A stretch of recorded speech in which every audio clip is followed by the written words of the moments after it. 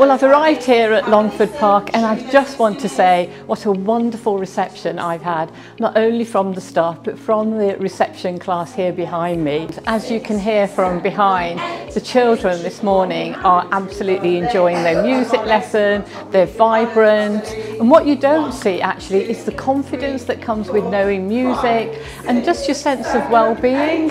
And I think it's all of those things, the creative nature that brings out having the opportunity to learn music, brings so many benefits. I'm really excited and I'm really pleased that we've had this funding. It will give so many benefits to so many children across our city, and it's the benefits they need and the benefits they absolutely deserve.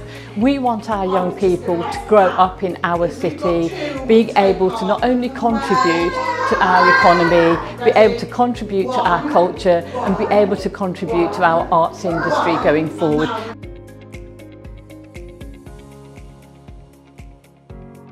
I think such collaborations are so important. Not only do they build the horizons and extend the horizons for young people in our city to learn from other young people across our region, they also provide benefits for our professionals too.